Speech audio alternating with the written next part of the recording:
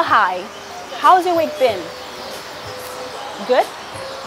That's right. So it's nice catching up again, and we promise that the next 25 minutes will be an OMG blast. Sure thing. We have a great show planned. Starting out with the Black Shines Brighter show over the last weekend. Like AK will say, take a chill pill. We'll give you a first-hand feel of the show. Well, Mila, it was basically about fashion, food, music, and all that stuff. And the turnout at this show was something else. It was like half of the youths in and out of Abuja came for this show. So you can imagine what went down. I'm sure it was nothing less than a good vibe. Nothing less than good vibes, actually. Are you serious? Yeah. We also have a story with a different vibe. I'm sure you have heard of the cross dressers, but they are not a common sight, especially in conservative societies such as ours. But AK has a way of meeting interesting characters. Excuse you? That's stereotype. Don't worry, you'll get the gist later on the show. I'm waiting. But honestly, the entertainment industry usually has such colorful characters. Some brazen, like what we saw at the show, and some very coded. So, but I met some at the Black Shines Brighter show and another at the dance studio. We had a chat with him, and you'll get to see that later on the show. There's also something for the movie buffs. A movie shot on a train in Nigeria. With the dynamics of production, I can only imagine what they had to contend with. Well, I guess the answer lies just ahead. I am Ekemini Williams, and welcome to the show. We promise you a good time. Welcome to Klieglight on NTA, where we run the entertainment show differently. I am Butwa Miller. Excuse ya, that's stereotype, I'm a girl. Because I think we all know the tag that comes with a man dancing in heels or a man being a feminine dancer. It was always the plan. I already had all the videos. Here we go with the E-News. The 2022 AMVCA's nomination list has been released officially, and some of Nigeria's favorite stars and biggest movies have received multiple nominations. One of such hit movies that has bagged about 9 nominations is Funke Akindele's 2021 Omo Ghetto the Saga. However, while the producer Funke Akindele celebrated this feat on social media, on the other hand, one of her production crew, Nigerian film score composer Kolade Morakinyo, was sulking over being cheated out of his intellectual property in the nominated movie. He called out the producer of the movie, Funke Akindele, and JJC Skills for allegedly giving someone else credit for sound editing the movie, which he says was done by him. According to the initial AMVCA nomination list, the sound editor category for the movie Omo Ghetto the Saga was credited to Puffy T, for which Morakinyo cried foul and described as a clear case of monkey the walk, baboon the chop. Well, guess what? Turns out Morakinyo's outcry did not go unnoticed by the award organizers, as they have updated their official website with his name in the category. Nigerian music enthusiasts are crying foul on social media after the Billboard credited American music stars Beyonce and Drake as among the artists instrumental to the rise of Afrobeats worldwide. This came following an announcement by Billboard on Tuesday, March 22nd, 2022, on the creation of a new chart called the US Afrobeats Chart, set to go live on March 29th, 2022. The announcement was greeted with great anticipation due to the continuous success of various Afropop artists and the adoption of the genre by various artists around the world. One positive thing about this is the fact that this is going to create, an avenue for emerging artists to, explore and develop a fan base that is even outside of, their continent and outside of places where, they wouldn't naturally go without this. However, the news turned sour when the article attributed the widespread recognition of Afrobeats to the likes of Beyonce and Drake, leaving out the key Afrobeat stars like Burna Boy, the winner of Best World Music Album at the 62nd Grammy Award, Davido, the crooner of Fall, which once held the record of the longest Billboard charting song by a Nigerian, and the OG wave makers like the P-Squares, D-Benj, and the likes were also not credited in the article. Many felt that Beyonce and Drake were over-credited in a genre they only borrowed from.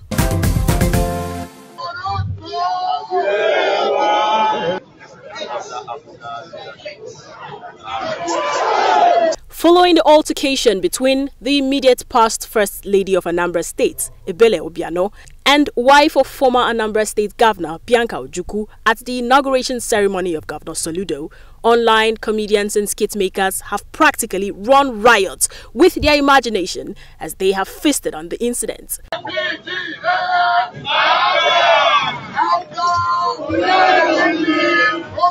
Madam God, what are you doing here? What are you doing here? On the social media, they have recreated various versions of the scenario with rib-cracking skits. Their creative recreation of the details practically leaves us in stitches. So it's that's true. one of their supporters too. Daddy, what? I would like to have a word with your wife.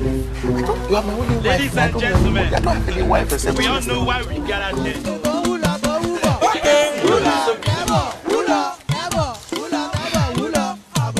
You. I thought you said your husband can never get married to another woman. And even if he does, you would not attend the wedding. So, what are you doing here? Eh?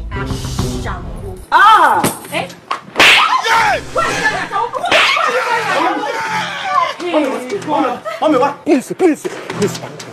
Thank you. God bless you. Thank you. There was also a clip of a fitness trainer incorporating a new workout routine into his class, named The Slap. Everybody should learn how to slap. Some of these skits got several reposts and attracted more followership on social media for the creatives behind the skits. In his comments on the incident, Governor of Anambra State Charles Soludo alluded to the creativity of Nigerian skit makers. Hit me up when you're off for something. Wanna put some mayonnaise on the rest is finesse. They gon' wanna see me when I pull up with the best. That's it on Entertainment News. Do follow us on all our social media platforms. Just checking on my balance and check. Happiness. If I broke down my business, I must go back.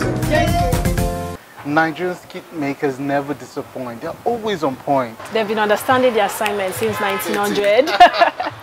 Meanwhile, on a recent Saturday evening, I was in the office and I heard music blaring a kilometer away from the headquarters. And my natural instinct was like, what's going on? Wait, let me guess. You moved towards the beat, yeah? Of course, what do you expect? Never cease to amaze me. My instinct, just took me. I traced the place to the International Conference Center where a show tagged Black Shines Brightest was, in full rage. What was it about? Well, basically about celebrating music, fashion, food, and guess what? Who? You've not even asked me what you say, who? Because you're already expecting a star, yeah? Truly, there was a star. Black Bones, the commander. Are you serious? And Faith, Asake, and many others. Oh, that's cool. So I missed out. You missed out.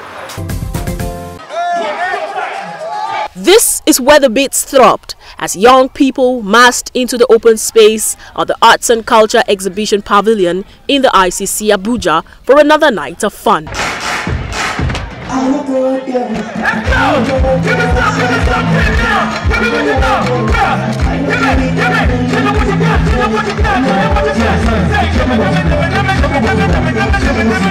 Music, food, drinks, fashion. It was a rich cocktail that they fed on.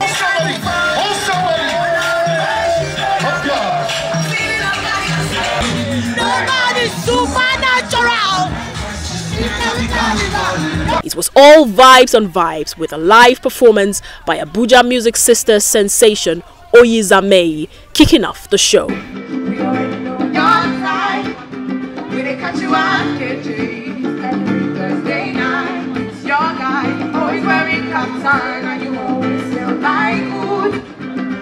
While the performances were going on, there was a fashion parade running simultaneously with models showcasing a variety of fashion pieces by different indigenous designers.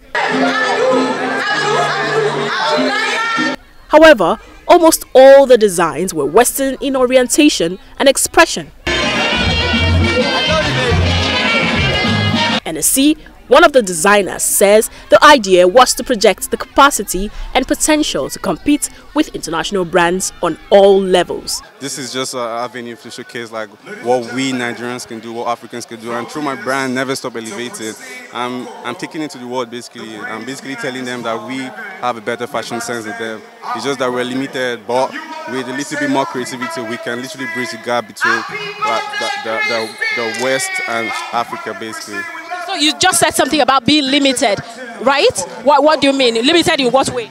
Limited in terms of even your materials, like the fabrics you need, like importing like the fabrics, like you get that kind of thing. It's not even about money, for example, because some people have the finance, but they are limited because you have to import something, or you get, and then like there's customs, there's all of that.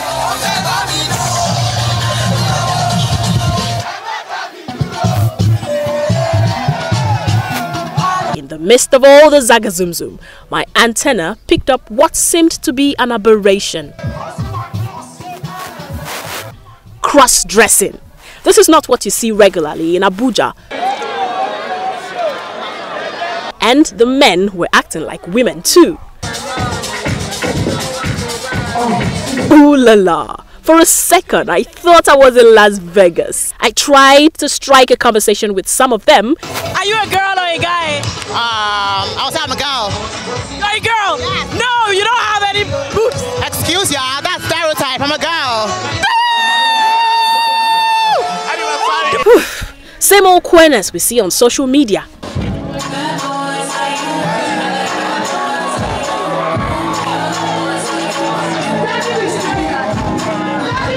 But the night was really about music, and Fave, popularly dubbed as the next big thing in Nigerian music industry, took the stage to perform some of her 2021 and 2022 hit tracks, including Obsessed.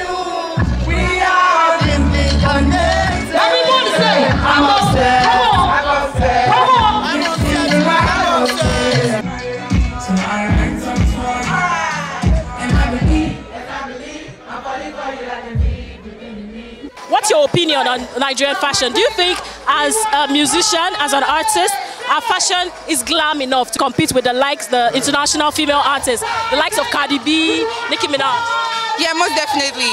I think that with the power of social media and it being very, very possible for you to access another man's culture and style from afar, they won't be able to hide, the talent that we have in Nigeria as it is now in the fashion industry.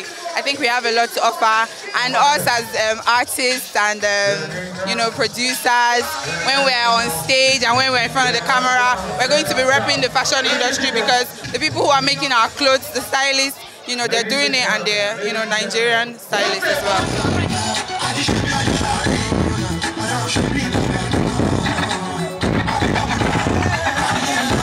This was followed by the likes of Psycho YP and Asake.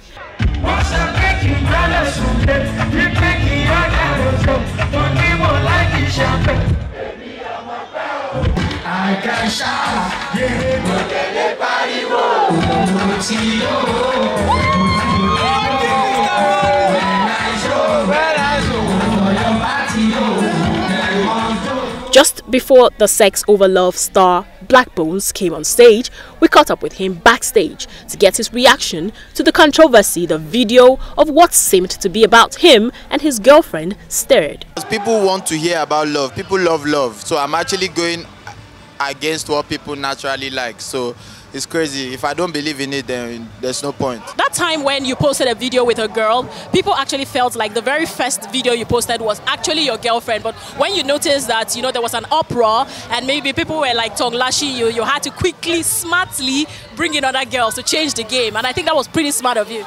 Nah, it was always the plan. I already had all the videos. You get? I already had it. I made the videos last year, like in November. So none of those girls are really your girlfriend? None of them. Okay, we don't know your girlfriend. That means your girlfriend is somewhere. I don't have a girlfriend.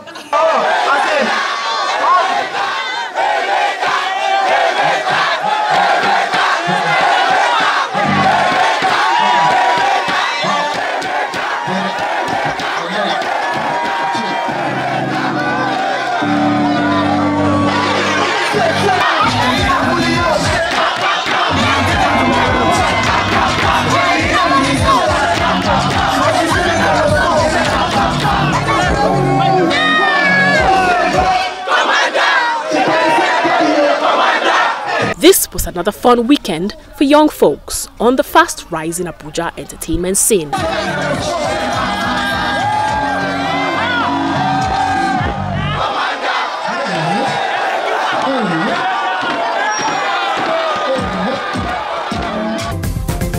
Now I get the stereotype gist. Well, meanwhile, dancing as a career is fast becoming popular in the entertainment industry, as Nigerian music has become so huge, and if I may say, lucrative too. Trust me, in the past, if you wanted to be successful as a dancer, you would usually have to move to places like Atlanta, Las Vegas, yeah? Yeah, you know where they do the special dances. Well, but all the events I've attended in Nigeria, there are always dancers. I mean, they take center stage, they've performed, you know, and I'm not even going to talk about video vixens, you know, the color they add to videos. Yeah, but I met with one of such professional dancers in Abuja. I can't wait to see. That's it, take it out. And 1, 2, 3, 4. That's it. Keep it going, keep it going.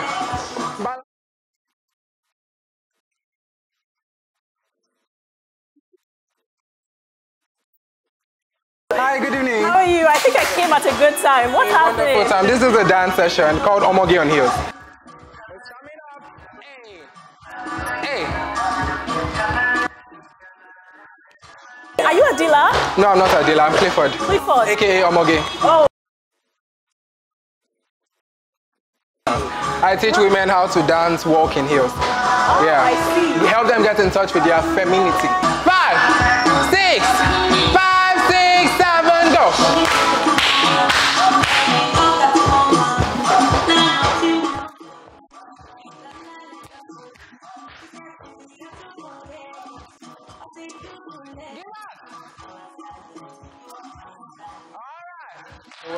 I'm 24.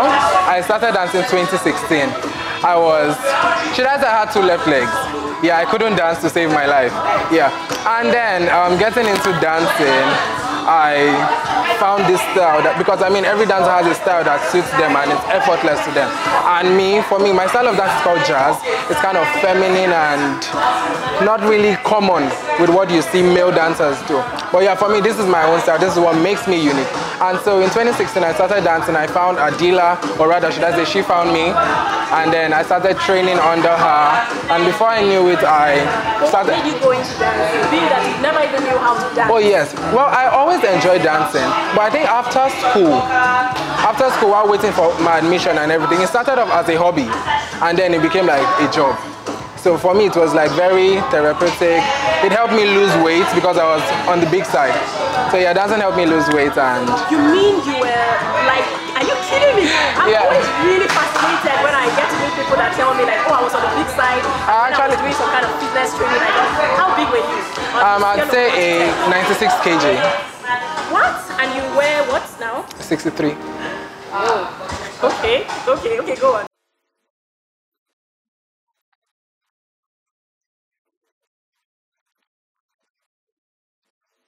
Majority of the ladies that I've been privileged to work with, like recently, couldn't walk on heels like for certain hours, and now you see them strutting around in their offices in their evening gown on 5-inch, 6-inch heels. So yeah, seeing that makes me really happy and makes me like I'm doing a job well done. Do I need to say that? Because I think we all know the tag that comes with, oh, a man dancing in heels, or a man being a feminine dancer. So we all know the tag that comes with that. And like I said, I ignore it because it's not important. And I would say it's really not necessary. What is my personal life is my personal life. What is my business life is my business life. So whatever I put out there is what I want you to know. And as long as I'm not doing anything wrong, hurting anybody, it's all good.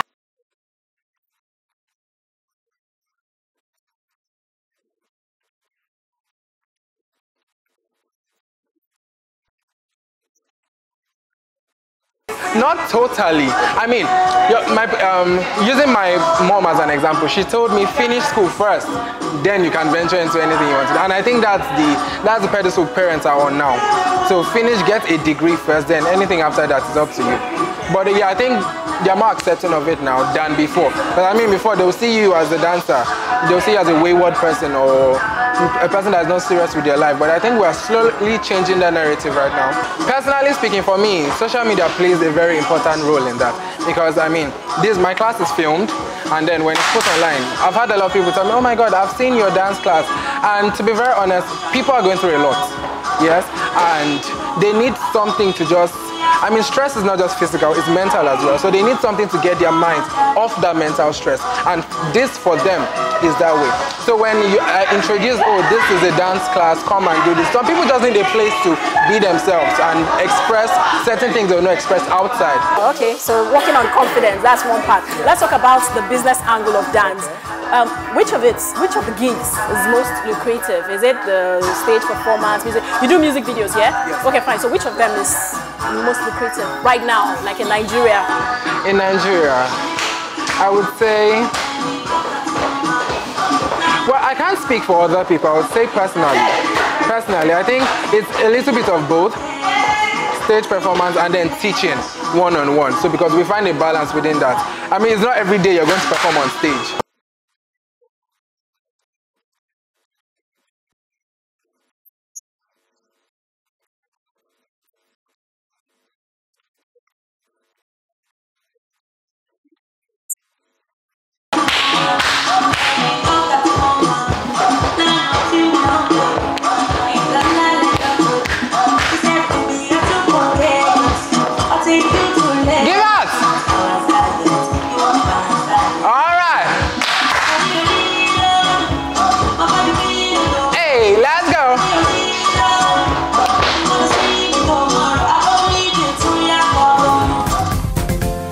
Last week I was saying something about little sips of wine. You know, you keep drinking it because it's really nice and then you get intoxicated. I feel that's what this cross-dressing is getting to in Nigeria and even Abuja. You just see them 1, 2, 3 and you're like, it's harmless. Before you know it, they're everywhere and it's no longer a coded thing. It's going to be brazen. They're walking, they're like pushing for their rights to walk, pushing for their rights to, you know, do whatever. Yes. So I don't know. I think this is something deserves 2 minutes of silence. What do you say? But can our viewers wait? I don't know. I'm not going to keep you waiting, but you know, let's go over to movies now. I was personally intrigued with the movie that was shot in a moving train. I mean, the prolific filmmaker, what's his name? Rogers of Femi. Perfect. I mean, he pushed the boundaries of filmmaking by shooting the movie Conversation in Transit, almost entirely in a moving train. Very true. Mila, was it a Kaduna, Abuja train? No, Lagos Ibadan way. Amazing, amazing. Well, let's take a look at some of the interesting moments in the making of the movie. Judging by the scenery and plot of Conversation in Transit, the cast say the movie is going to be a hit to be seen universally. Most of the film is all in one day. It's all in one day with a lovely backstory to all the stories, to all the moving parts in the train. The originality of the story is top notch. Something that I think not only Africa, internationally we're going to take Nigerian name, we're going to take the infrastructure that Nigerians are doing currently in terms of railway, in terms of train to the global view. Among the cast are top-rated actors like Richard Mofedamijo, Tana Adelana, Tokpe Tedla, who gave a hint of their roles in the movie. The character is about a girl who doesn't believe in love, but at the end of the day fights love. Ahmed is in what I like to call a love triangle between myself, Uzu Usman, and Rahama Sadao. My character is a woman, a hardworking woman, like a lot of Nigerian women in this country, that go through ups and downs, but have to show a positive, happy face, a happy front, even though she's going through a lot in her life. And all of those obstacles were faced by force on the train. The actors say Nollywood has advanced in all aspects, which is why a movie like this can be produced in Nigeria, adding that the audience will be pleased with the movie because it is full of all sorts of suspense, romance, creativity, and lessons to learn. Conversation in Transit is a movie that was shot in a moving train, produced by Nigerian creative filmmaker Rogers Ofime and directed by Robert Peters. Someone told me about the train ride from Lagos to Ibadan. I mean, I just flew in from Canada. I live in Canada. I just flew in and I'm like, okay, let's try it out. So I went on the ride and it was fun. And I'm like, you know what? We can actually have a story around this. The making of the movie was brought to a close as guest actor, RMD, and other casts joined in cutting of the cake.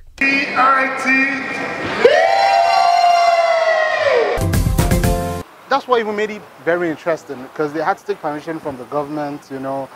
Yeah, and they gave them the opportunity to use the train for days to shoot the movie. Oh, I think, you know, apart from just being a movie in the train, I think this could be some sort of, you know, way of creating awareness that it could be a diversion of means of transportation, you know, from, you know, maybe the road transport, flight, and also to avoid the traffic, the Lagos traffic that people complain about. So I don't know if you get what I'm saying. What am I saying? What you just said. So you know what? Let's draw the curtains on this week's episode of the program. Until we come your way next week. Keep watching us on DSTV 419 every Saturday, 6:30 p.m. and on Friday, NTA Network, 10 a.m. I am Putu Miller. And I'm Kemini Williams. Salute.